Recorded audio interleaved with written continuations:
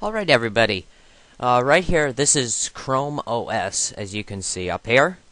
I've downloaded a virtual machine from the great web, and I've just been taking a look at it. It's an interesting operating system. It's not an operating system you can install on your desktop, or any kind of computer that's, your personal computer. This is specifically for like netbooks and computers that really don't have, they're really portable and they don't have a lot of space and they need something really light. And as you'll see as I power this on here, that it's really pretty low on features. The interesting thing about this operating system is that it is very malware proof. It's a cloud computing system, so most of the files that it uses are stored, most of the stuff that it uses is stored online. The other thing is, every boot up, it reloads essential operating system files from Google's server. So it's kind of it's a cloud-based operating system. So it's not, a lot of it isn't really on your computer. So you sign in with your Google account name and password, and you sign in, and it throws up your Google Chrome. That's basically what it is. What you see here is a Chrome browser, and it has a task manager, which is like the only feature that isn't in the Chrome browser, basically. So it's using one CPU, not much memory. This says stats for nerds, but for some reason there we go. And about memory, so right here it says, yeah, it's just showing me how much memory is being used, and and again, that was in the browser window, so if I typed in about memory, so again, it's all in the browser. Right here, it's like your launching spot for all of your different programs, and like this is whoops, click the wrong thing. So in essence, it's all in the browser. So here we go. Here's a cloud-based calculator. Let's do 12 plus 23 equals 35.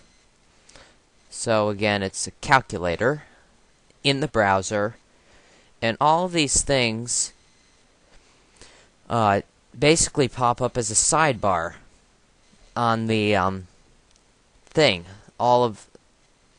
They come right up here, and they if it's not in the browser, it's just a little window right here. And like chess is in the browser, it brings you to flashchess.com. And as far as I'm concerned, this is acting pretty sluggish here. So let's just click beginner. And you play chess. So that's the way the game works. All the games are online. So again, you're seeing it's very light. And if you're going to do something like write up a document or view a document, you click Google Docs. It brings you to for some reason, Google is not working right now, which is just great.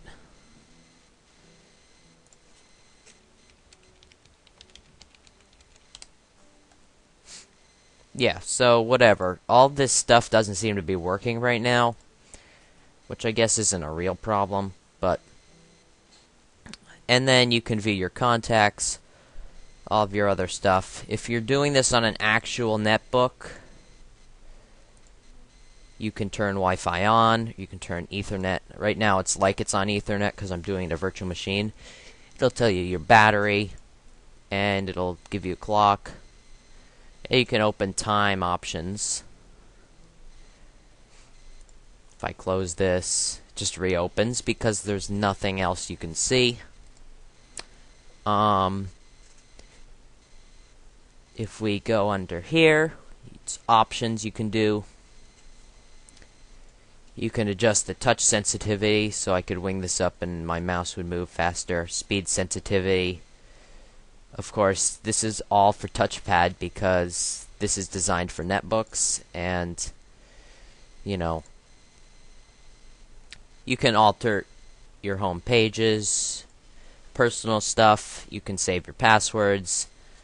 Under the hood, you can alter a few things, like you can change the download locations. But in essence,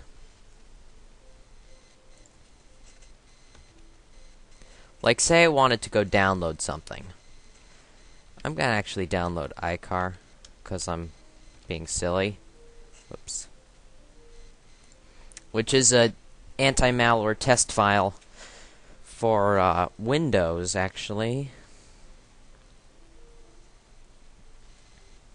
So that's why it's silly.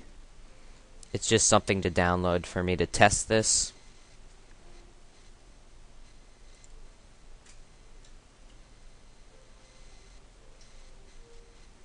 And if we go to downloads, show in folder, it's not opening a folder because I don't know if it runs that. And it doesn't open either. It doesn't say anything. So right now it's really basic, and it's really rudimentary, and it's kind of buggy in this format. But it is legitimate, and this is the real thing, and it has promise if you have a netbook that you're just taking with you and you want to do a completely web-based thing and you're not, like, using a text editor or anything. Google Docs will substitute for the most part. But this is an interesting little operating system. And it's only... what I downloaded is only 300 megabytes. So it's pretty small, too, for the most part. Alright. Thanks for watching. That was just a preview of Google Chrome OS. And I'll see you next time with an antivirus review.